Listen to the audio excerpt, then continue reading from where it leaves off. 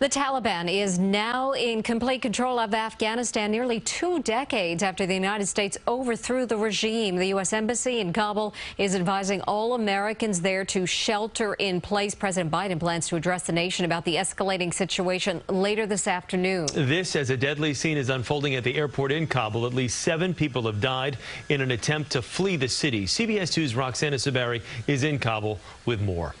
The desperation is undeniable as Afghans fleeing the Taliban scramble to climb onto a C-17, taking off from Kabul airport.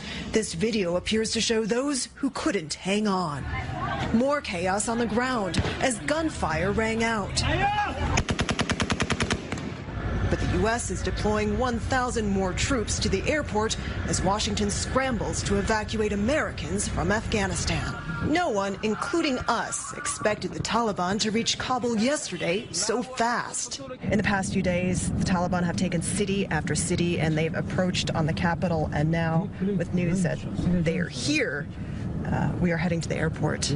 But with scenes like this and unable to get on a flight, we decided to stay. Taliban fighters soon declared an end to the war from the comfort of the presidential palace.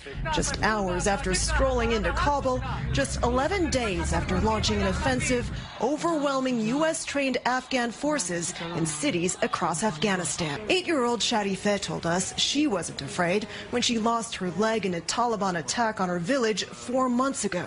Does anything scare you? Not being allowed back to school, she said, adding she dreams of becoming a doctor.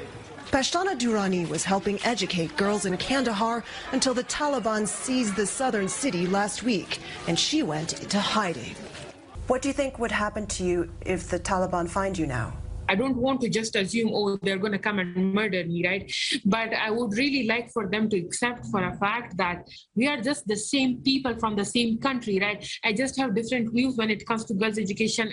The Taliban have pledged not to harm civilians and to respect women's rights under Sharia law. We met a little girl who wants to be a doctor one day. What do you think her future will look like? I'm afraid about all those girls, including the girl that wants to be a doctor, because for that you have to go to a school. And can she go to school in this regime? Can she? I'm not sure. Roxana Saberi, CBS News, Kabul.